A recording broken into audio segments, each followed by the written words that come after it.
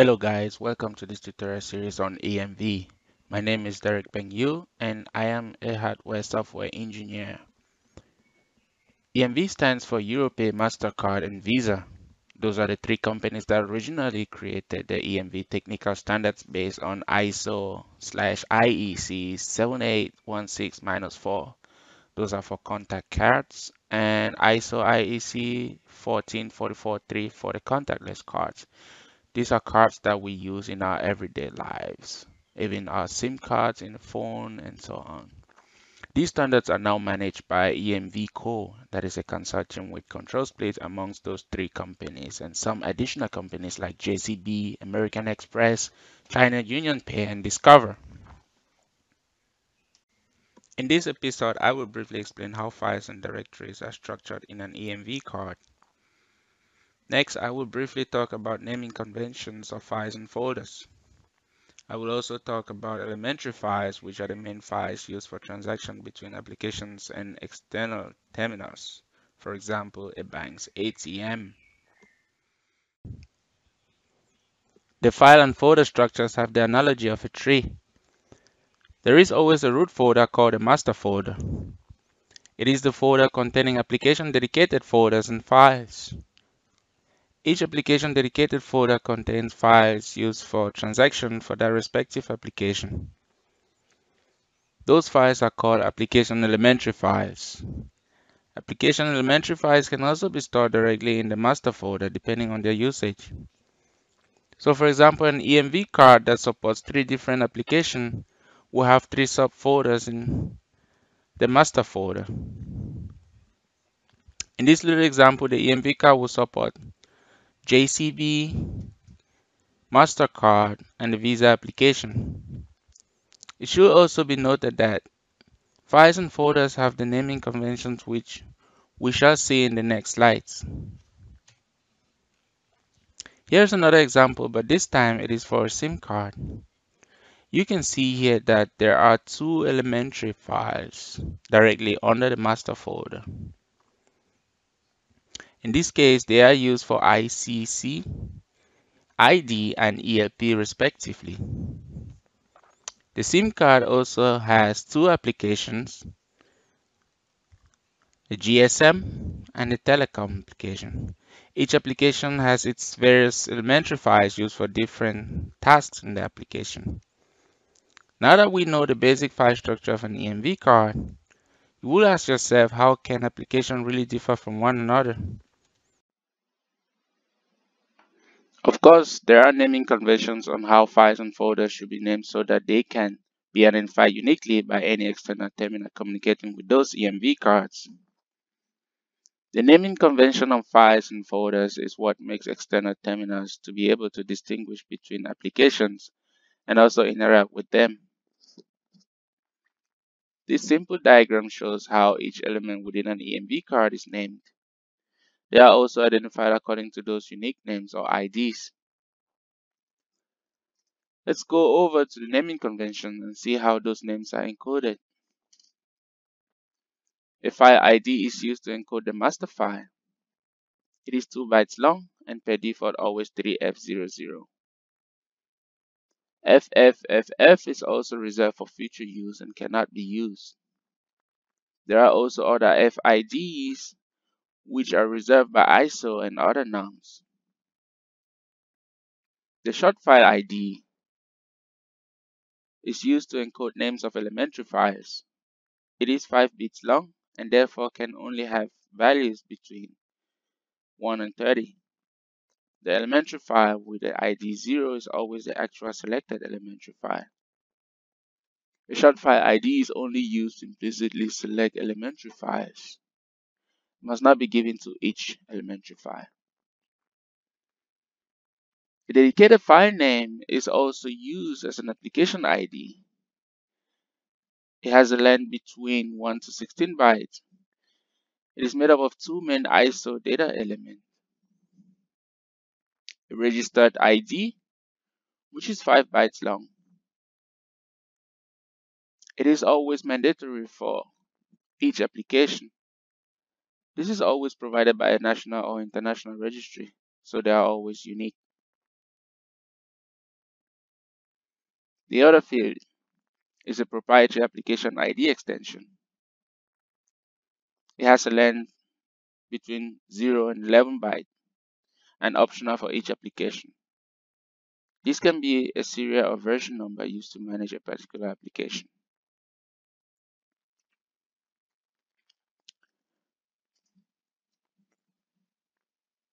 Here are some examples of application IDs I took from Wikipedia. They are unique worldwide. You see, for example, the application ID for Visa. The first one is just 5 bytes long. It is completely made up of a registered ID. This first field.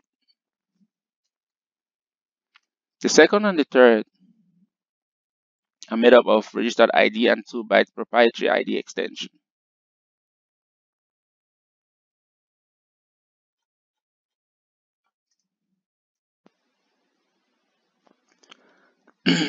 Let's talk about elementary files.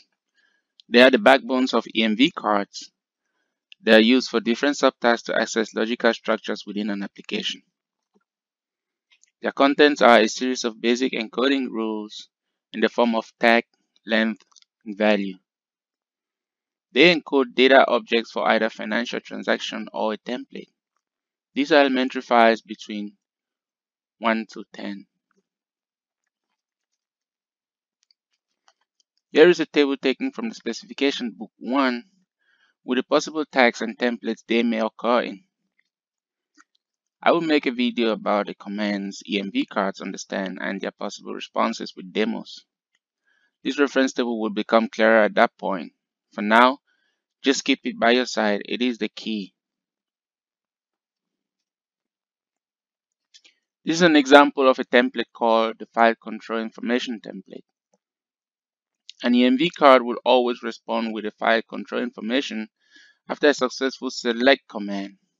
We should see that in the next video. It has 4 mandatory fields and other optional fields. There are other templates within the specification, but I'm going to explain this template with an example to make it easier to understand the others if you come across any.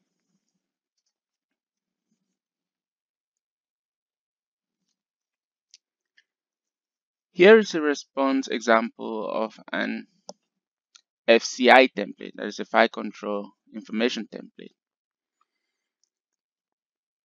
It has the tag 6F. The length is 15 hex, and that is 21 bytes. If you count, you will notice that the last 2 bytes are not within the 21. So these last 2 bytes here are not within the 21 bytes. The last 2 bytes are just status bytes, meaning successful in this case. We will also see that in the next video on commands and response. Most response have 2 byte status bytes. Within the 21 bytes, the next tag in the template is the dedicated file name with tag 84 hex. So this one.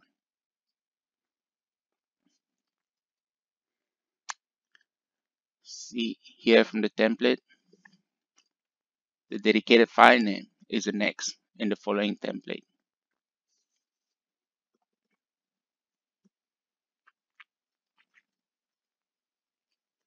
It has a length of 14, so the value is from 31. This is the length, 14. The value is from 31 to this 31. So if you count 1, 2, 3, 4, 5, 6, 7, 8, 9, 10, 11, 12, 13, 14. That is the value of the dedicated file name. If you translate that to ASCII, you will get the ASCII name of the dedicated file. The following mandatory tag is A5, and that is the FCI proprietary template with a length of 3, and that is 88, 1, and 1. So that is exactly how to decode a template. Jumping back to the elementary file content, I would like to show you an example of a response containing the records from an elementary file. As we saw in the previous slide, it has the tag 70. So this is the content of the elementary file. It always starts with the tag 70. And it has a length and then a series of tag with 61 and their length and values.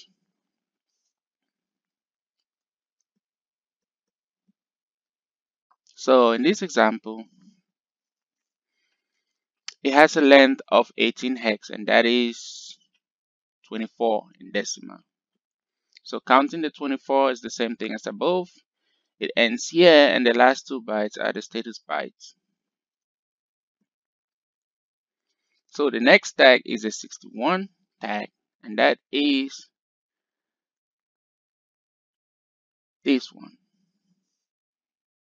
And going back to the table, 61 should be the application template. Here it is.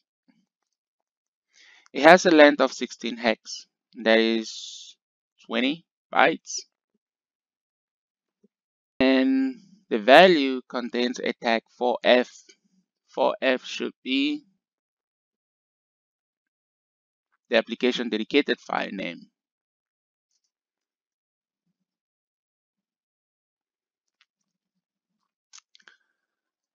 And the length is 5, and the following 5 bytes are the values. So here we see the ID of the application, A00000.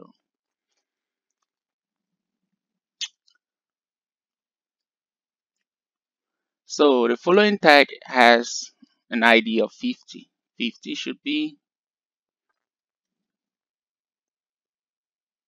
the application label,